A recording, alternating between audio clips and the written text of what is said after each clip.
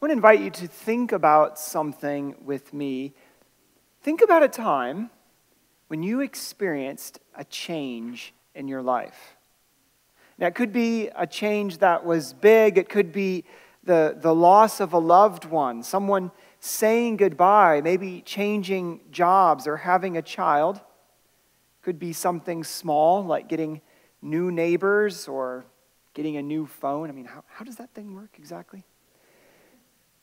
But think about a change. Whatever it is, how did that change make you feel? And I talk about change this morning and invite us to reflect on how we experience change, because I think the story of the ascension is fundamentally a story about change. I mean, there's a lot going on. This is a really rich text, but there is change that's happening. So Jesus had been the leader of his disciples. He had been their beloved teachers. He had walked with them for some 3 years. And he had died, and they thought it was all over there, but it turned out that even the cross, even death, could not keep him from his disciples. He had rose from the dead and come to walk among them again and to teach them again and to show them the meaning of God's coming kingdom. But here he leads them out of Jerusalem. They go to Bethany, this community of Bethany. And he blesses them and is taken up into heaven. And their relationship to him changes. Their encounter with Jesus changes in that moment. They know he is not going to be with them in the same way.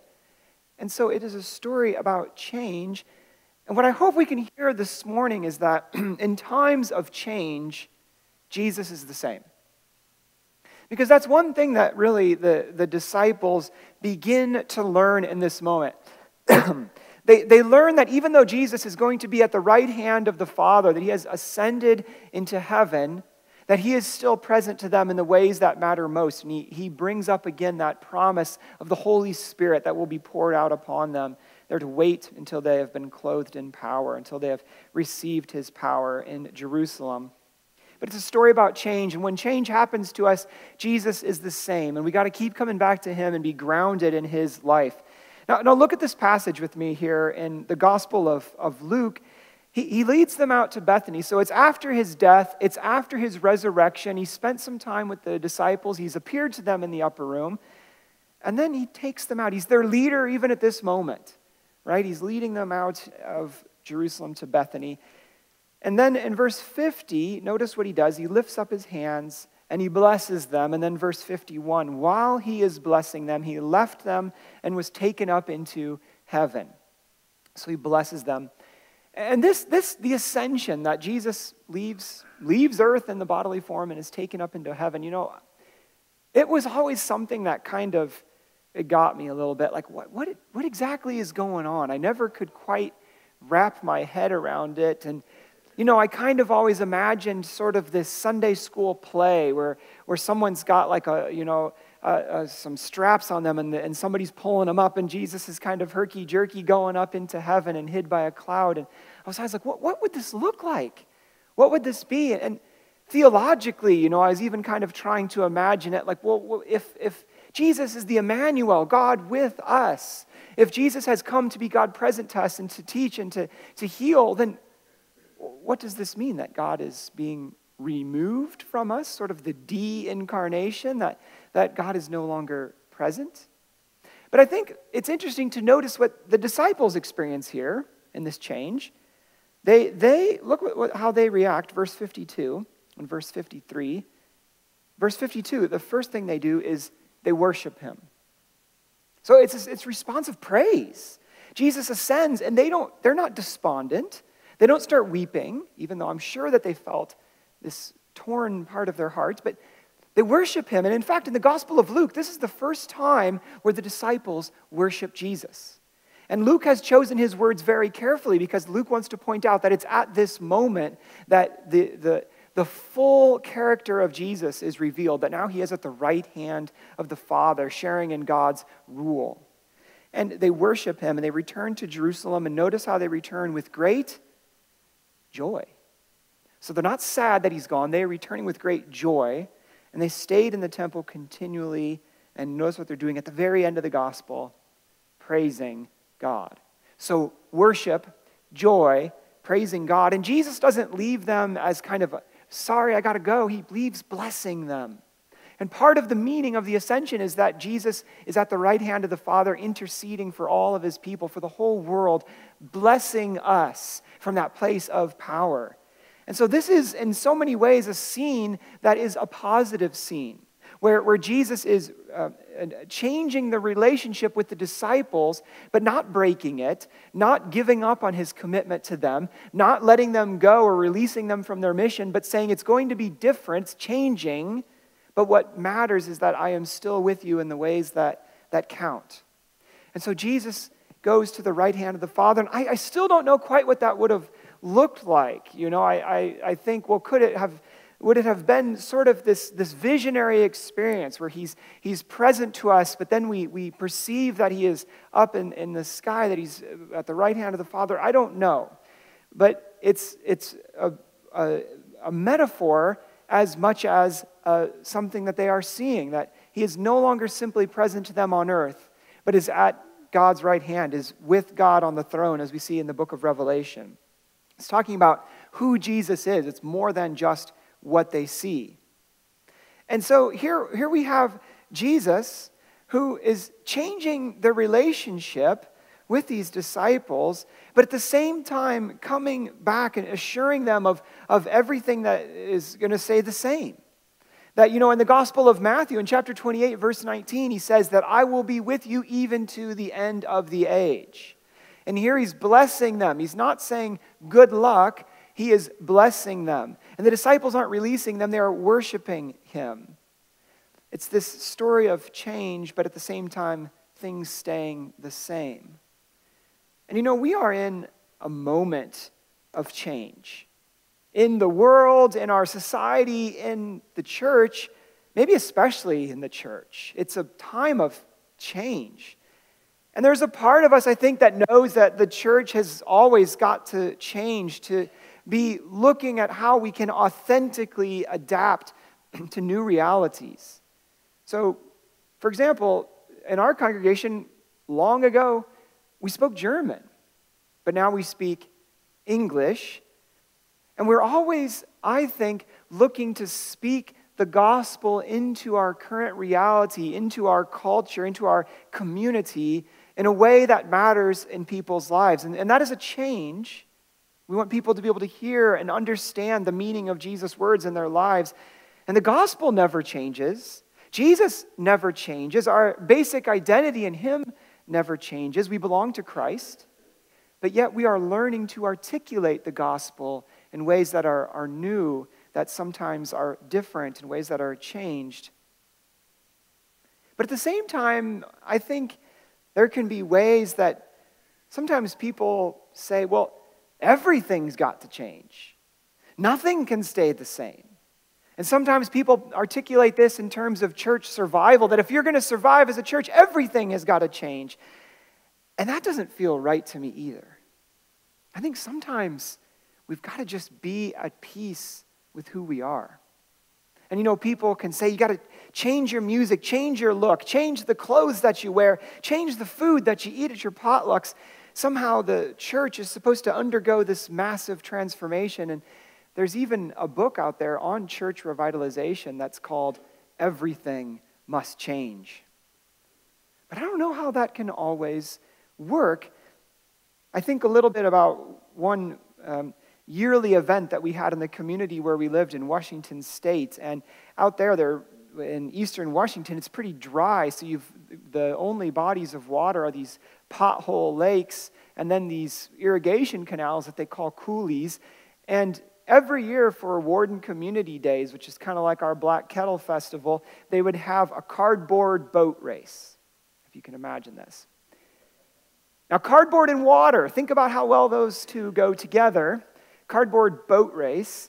And so people would try to cobble together boats. It always happened on Sunday morning, right? So I didn't get to see firsthand the boats sinking, but I got to see the boats being brought out as people were bringing them down to the race. And you see these cobbled together boats, you know, some people using plastic milk jugs, kind of whatever they can grab to try to construct something that's going to float. And the problem is you can never test these things because as soon as they hit the water, then they're already starting to fall apart, right? So there's no going back to the drawing board, right? Because once it's in, it's done.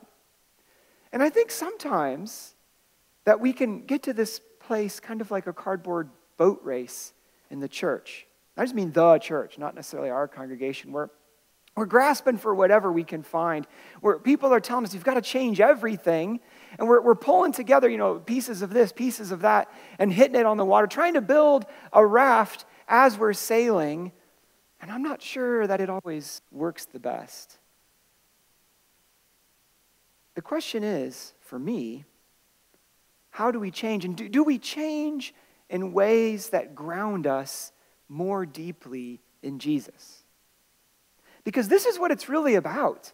It's about coming back to Jesus who does not change. And in Hebrews 13:8 says that Jesus Christ is the same yesterday and today and forever. I bet many of you know that passage. He's the same yesterday, today, and forever. It is him who has ascended to the right hand of the Father. I mean, Jesus is the one who, when the boat is stormy, says, "Peace, be still." He's the one who's centered and grounded. When people are sick, Jesus is the one who says, "Be healed," and he puts things to right. Jesus is the one, when people are tormented by demons, he says, "Be free."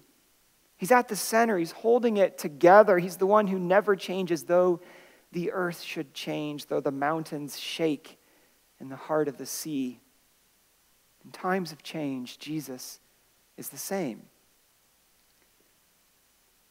But this is the thing about change. Change happens. Kids grow up and go out. People pass on. We change jobs. We change houses. I mean, change is a reality. And the problem isn't so much change, which is inevitable in some ways, but what kind of change? Because you see, there can be good change. We can get a raise. We can be healed from some illness. We can have reconciliation in a relationship that was broken. Those can be very good changes that we welcome. And I think the fear that we have most often as human beings is not change as loss. I think people don't so much fear change as they fear loss. At least that's what I've experienced in my life. I mean, most of us like change when we get something better out of the deal, but we're afraid of what we might lose. And loss is something that's very hard to define because it's not just tangible things.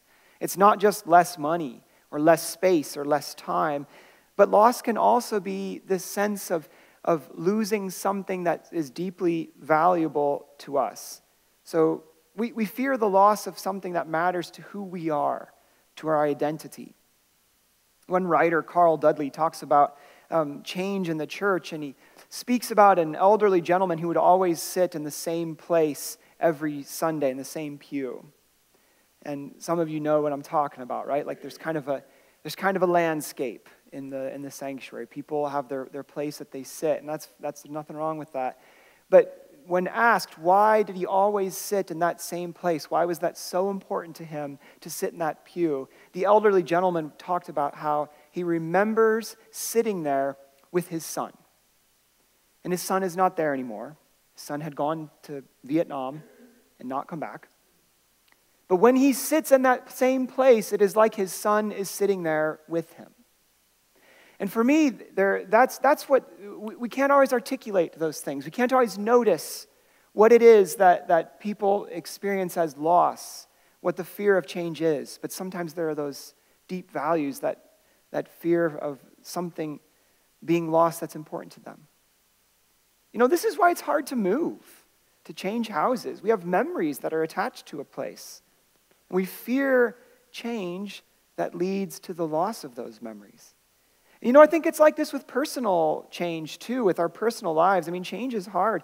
Think a little bit about medicine. And, there are studies that show that people, when they've got some kind of a health condition and are told by their doctors that they've got to make a life change, the typical things, right? More veggies, less red meat, more exercise, that kind of thing. There are studies that show that so many people, when they're given changes that they need to make in order to survive, don't do them. And I don't know what that says. I mean, it's human nature, right? But I mean, does that say that we prefer death to change? Sometimes I wonder.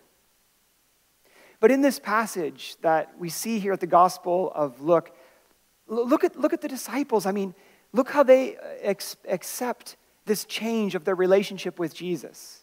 Look what happened to them. I mean, they're losing their friend, they're losing their teacher, but then they return with great joy, and they don't weep, but they worship him, and they're praising God in the temple. The disciples ground themselves in the unchanging God through worship. And it doesn't mean they weren't sad, and it doesn't mean they weren't shaken up or wondering what was going on, but they go back to the temple, and they are worshiping God. They hold to their faith, even though Jesus isn't with them. They believe that he is still present to them. And in times of change, Jesus is the same. And here's the thing. I think the problem isn't change, but the fact that we hang on to things that aren't going to last. Change happens, and I think that we can best deal with change and embrace change when we keep coming back to the unchanging God in worship. So when we are grounded in God, then we have a little bit of a perspective when things change around us. Right? And you see worship in this passage. I pointed this out. At the beginning, he's blessing them. It's an act of worship in 50 and 51. In verse 52, they worship him and return to Jerusalem with great joy. In verse 53, they're at the temple, the place of worship. And they are praising, which the word literally there in some of your translations might say, the word is blessing God. He blesses them, they bless God, which is to say they praise him, they give glory to God. It's all this language of worship. And so in this moment where everything is shaken up, they go back and ground themselves in God through worship. And there's one other word here, and I love this because I think it's so beautiful. That word for lifted up in verse 50, in verse 51, he left them and was taken up into heaven. He's lifted up into heaven. There's a lot of words that can be used in New Testament Greek to say taken up. And Luke chooses a very special one there. It's a word that means offered, as in give an offering. It's the same word that gets used back in the book of Leviticus to talk about offering to God a sacrifice of an animal or grain or the first fruits. And so Jesus is offered up to God. His whole life, his teaching, his presence, his death, his resurrection, it is all one offering to God. And I think the disciples even, they sense that Jesus' life is being offered to God and that through him they can offer their lives as well. It's the completion of Jesus' life. And I wonder if maybe what helped the disciples get through this moment of change was recognizing that they could deal with it as an offering. I mean, they saw Jesus' life as offered to God, and maybe they then saw that they can offer their lives to God through him. So think about this with me. What if we evaluated change not by what we might lose, but how that change might better allow us to offer our lives to God? So does a change allow us to more fully offer our lives to God? When something's different in our lives, can that be a moment where we offer up our time, our talents, our belongings to God? Can we worship God in ways that are beautiful and engaging? Can we reach out better and make disciples and welcome people onto the journey of faith? Can we grow as a caring and sharing congregation? Do our lives become an offering through change? So are we grounded in God who's unchangeable? And can our lives be an offering? And this is really a way of making our lives an act of worship, of grounding ourselves in the unchanging God. Because you see, change is not always lost. Change can also be an opportunity for offering. And I think this is especially the case when we think about the church. Does any change allow us to offer more of ourselves to God? And we've had a lot of changes in the last 3 odd years. We've made changes to our physical plant. We've brought in a new constitution. We have worked together to make some important changes in our life together as a church. And there's going to be more. That's the reality, that we will continue to seek to be faithful to what God is calling us to, and sometimes that will mean change. And on each of those occasions for change, maybe one way to think about it would be to say, does this allow us to better offer ourselves to God? Each change can be that opportunity for offering. And I think the same thing can be said about our personal lives. Does a change in your personal life allow you to better offer your life to God? If you move, if you get a new job, whatever it is, does that allow you to offer yourself better to God? What if our evaluation of change was based not on what we lose, but on what we can offer? I think about this a little bit when we think about worship and keeping God at the center, because it's in times of change that we most need to come back to Him. And I think one of the ways that we do that is say, God, I offer this change to you. I offer my life up to you afresh. And it's in times of change when we got to keep grounded in Him.